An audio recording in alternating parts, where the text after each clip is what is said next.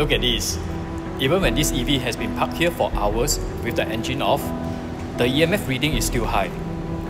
I'm standing right next to this car, and using my EMF detector, I can see strong radiation levels, especially around the back cabin area. This means even when you are not driving, your body could still be absorbing invisible electromagnetic fields, just by sitting inside or standing nearby. Most people think the danger is only when the car is moving or charging, but EMF doesn't wait for that. If you drive an EV or spend long hours in your car, it's worth checking what you are really exposed to. Send me a message if you want me to test the EMF levels in your own car. No pressure, just awareness. Because your health deserves to be protected.